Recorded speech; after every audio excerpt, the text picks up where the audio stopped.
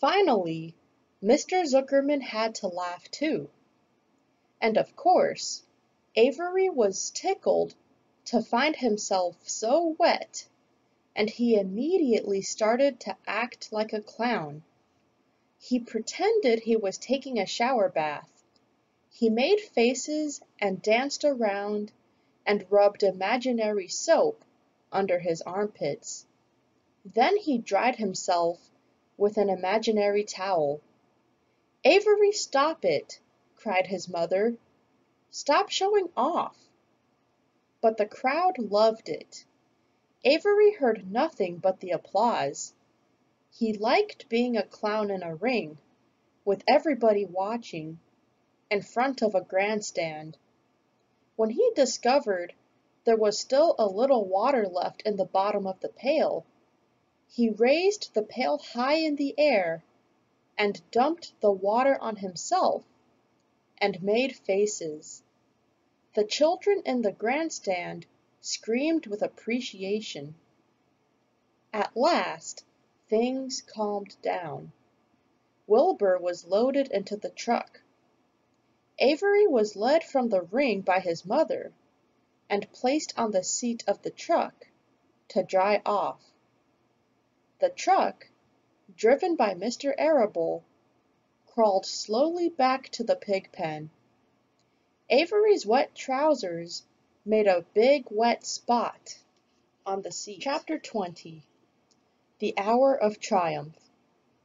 "Special announcement," said the loudspeaker in a pompous voice. "The management of the fair takes great pleasure in presenting Mr. Homer L. Zuckerman and his famous pig. The truck bearing this extraordinary animal is now approaching the infield. Kindly stand back and give the truck room to proceed. In a few moments the pig will be unloaded in the special judging ring in front of the grandstand, where a special award will be made. Will the crowd please make way and let the truck pass? Thank you." Wilbur trembled when he heard this speech. He felt happy, but dizzy. The truck crept along slowly, in low speed. Crowds of people surrounded it, and Mr. Arable had to drive very carefully in order not to run over anybody. At last he managed to reach the judges' stand. Avery jumped out and lowered the tailgate. "I'm scared to death," whispered Mrs. Zuckerman. "Hundreds of people are looking at us." "Cheer up," replied Mrs. Arable. "This is fun." "Unload your pig, please," said the loudspeaker. "All together now, boys," said Mr. Zuckerman. Several men stepped forward from the crowd to help lift the crate. Avery was the busiest helper of all.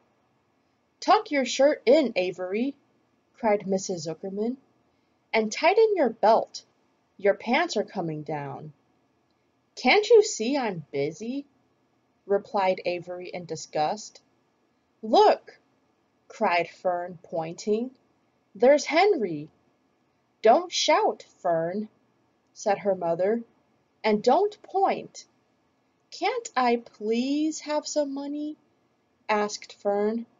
"Henry invited me to go to the Ferris wheel again, only I don't think he has any money left. He ran out of money." Mrs. Arable opened her handbag. "Here," she said, "here is 40 cents. Now don't get lost, and be back at our regular meeting place by the pig pen very soon." Fern raced off, ducking and dodging through the crowd, in search of Henry. "The Zuckerman pig is now being taken from his crate," boomed the voice of the loudspeaker.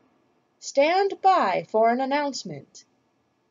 Templeton crouched under the straw at the bottom of the crate. "What a lot of nonsense!"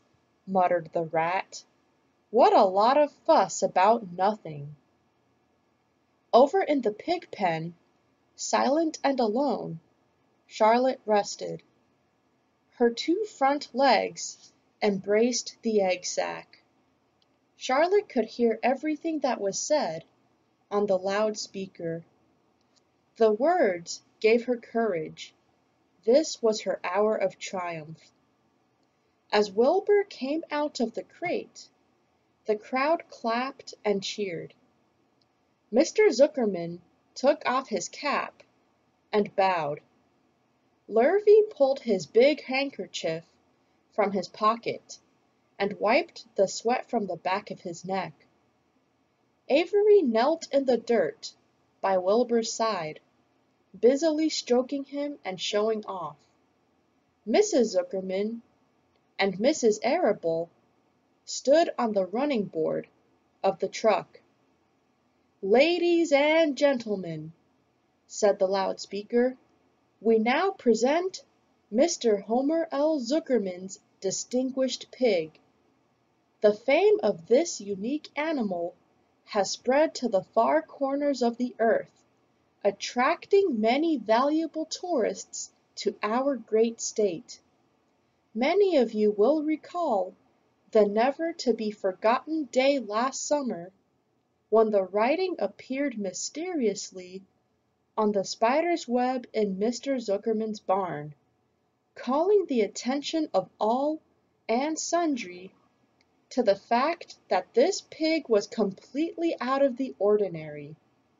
This miracle has never been fully explained, although learned men have visited the Zuckerman pig pen to study and observe the phenomenon. In the last analysis, we simply know that we are dealing with supernatural forces here, and we should all feel proud and grateful. In the words of the spider's web, ladies and gentlemen, this is some pig." Wilbur blushed. He stood perfectly still and tried to look his best. "This magnificent animal," continued the loudspeaker, "is truly terrific. Look at him, ladies and gentlemen. Note the smoothness and whiteness of the coat. Observe the spotless skin, the healthy pink glow of ears and snout." "It's the buttermilk," whispered Mrs. Arable to Mrs. Zuckerman. "Note the general radiance of this animal. Then remember the day when the word radiant appeared clearly on the web. Whence came this mysterious writing? Not from the spider, we can rest assured of that. Spiders are very clever at weaving their webs, but needless to say, spiders cannot write." "Oh, they can't they?" murmured Charlotte to herself. "Ladies and gentlemen," continued the loudspeaker, "I must not take any more of your valuable time. On behalf of the governors of the fair, I have the honor of awarding a special prize of $25 to Mr. Zuckerman, together with a handsome bronze medal suitably engraved in token of our appreciation of the part played by this pig, this radiant, this terrific, this humble pig, in attracting so many visitors to our great county fair." Wilbur had been feeling dizzier and dizzier through this long complimentary speech. When he heard the crowd begin to cheer and clap again, he suddenly fainted away. His legs collapsed, his mind went blank, and he fell to the ground, unconscious. "What's wrong?" asked the loudspeaker. "What's going on, Zuckerman? What's the trouble with your pig?" Avery was kneeling by Wilbur's head, stroking him. Mr. Zuckerman was dancing about, fanning him with his cap. "He's all right," cried Mr. Zuckerman. "He gets these spells. He's modest and can't stand praise." "Well, we can't give a prize to a dead pig," said the loudspeaker.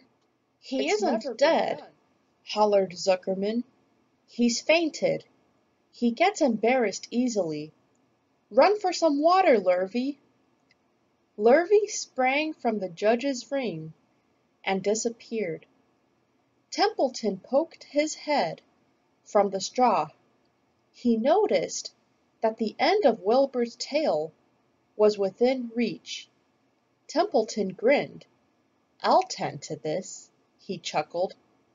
He took Wilbur's tail in his mouth and bit it, just as hard as he could bite. The pain revived Wilbur. In a flash he was back on his feet. "Ouch!" he screamed. "Hooray!" yelled the crowd. "He's up! The pig's up! Good work, Zuckerman!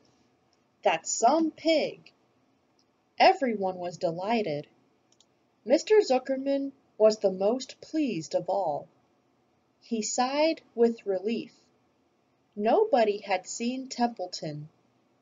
The rat had done his work well. And now one of the judges climbed into the ring with the prizes. He handed Mr. Zuckerman 2 $10 bills and a $5 bill. He then tied the medal around Wilbur's neck. Then he shook hands with Mr. Zuckerman while Wilbur blushed. Avery put out his hand, and the judge shook hands with him too. The crowd cheered. A photographer took Wilbur's picture. A great feeling of happiness swept over the Zuckermans and the Arables. This was the greatest moment in Mr. Zuckerman's life. It is deeply satisfying to win a prize in front of a lot of people. As Wilbur was being shoved back into the crate, Lurvy came charging through the crowd, carrying a pail of water. His eyes had a wild look. Without hesitating a second, he dashed the water at Wilbur. In his excitement, he missed his aim, and the water splashed all over Mr. Zuckerman and Avery. They got soaking wet. "For goodness' sake!" bellowed Mr. Zuckerman, who was really drenched. "What ails you, Lurvy? Can't you see the pig is all right?" "You asked for water," said Lurvy meekly.